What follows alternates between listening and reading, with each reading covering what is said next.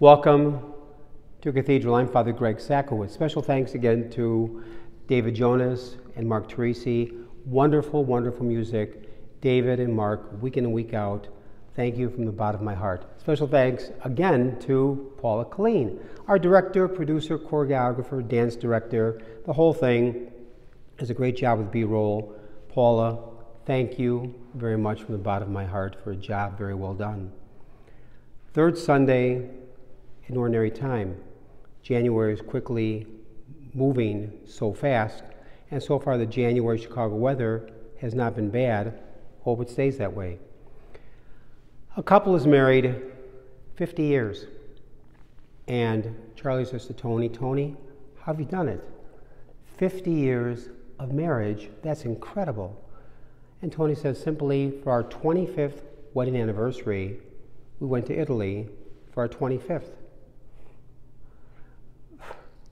For our 50th, I'm going to pick her up.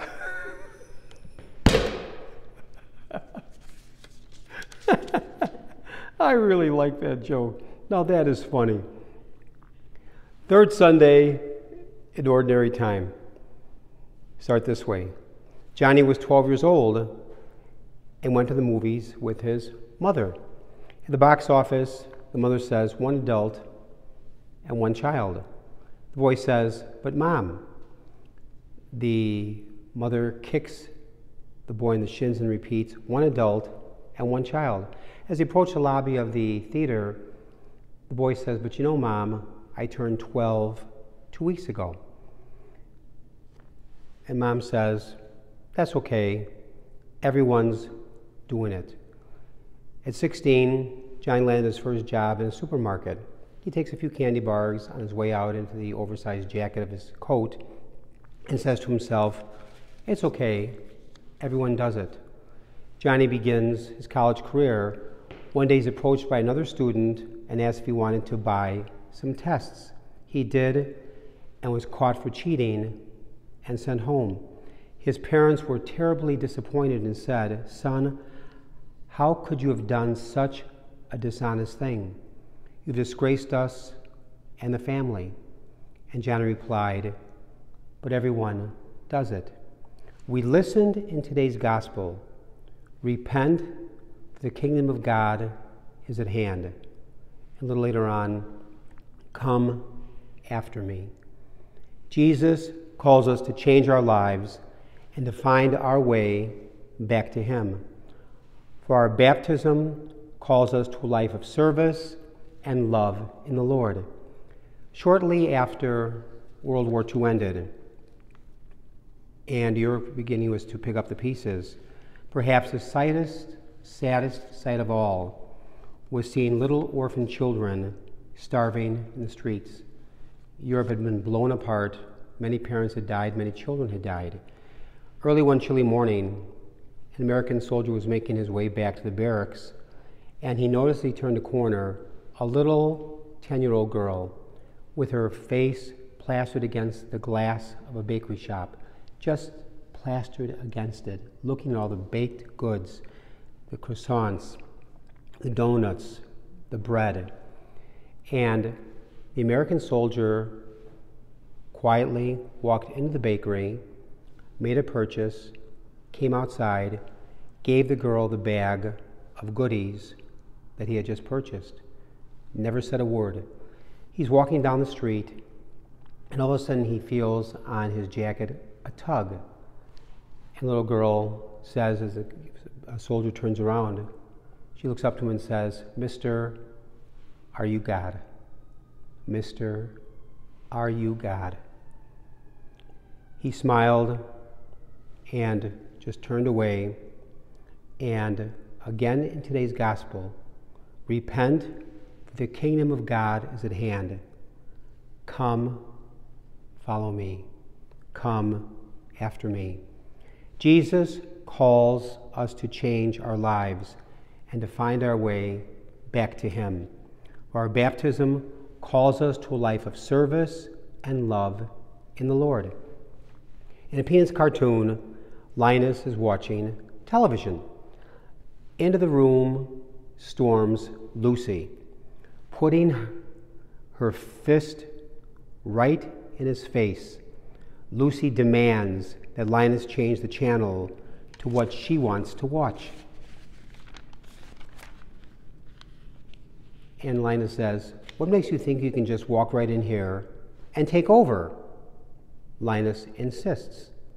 Lucy shouts back, "These fingers, individually, they are nothing. When I curl them together into a single unit, they form a weapon that is terrible to behold."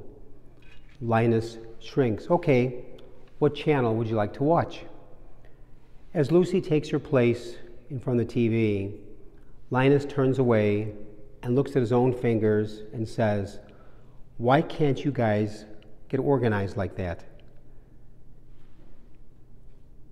We must put on Christ, not with clenched fists, but rather with open hands, in love, mercy, forgiveness, in giving.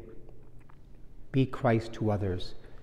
Jesus calls us to change our lives and to find our way back to Him by loving those around us in His name.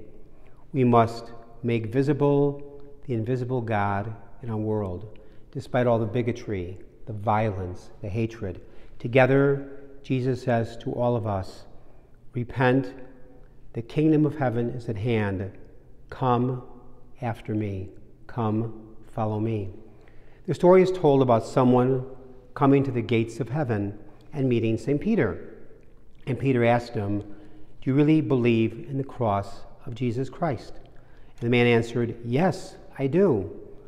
But the man was refused entrance into heaven. So he protested and said, "Why can't I come into heaven?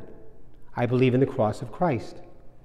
And St. Peter replied, "Where are your wounds? Where are your wounds?" We need to become the hands, the feet, the eyes, and ears of Jesus Christ. We must love this world back into life. Not an easy task. Think about this for a moment. The only failure in life that is truly tragic is not to try and fail, but rather to fail to even try.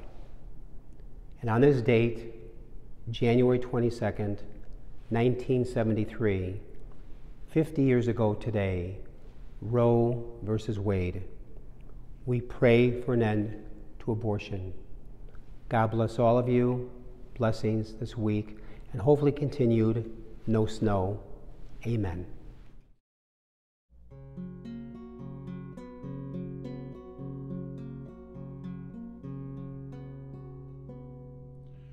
Blessed are they who seek peace. They are the children of God. Blessed are they who suffer in faith. The glory of God is theirs. Rejoice and be glad. Blessed are you, holy are you. Rejoice and be glad. Yours is the kingdom of God. Rejoice and be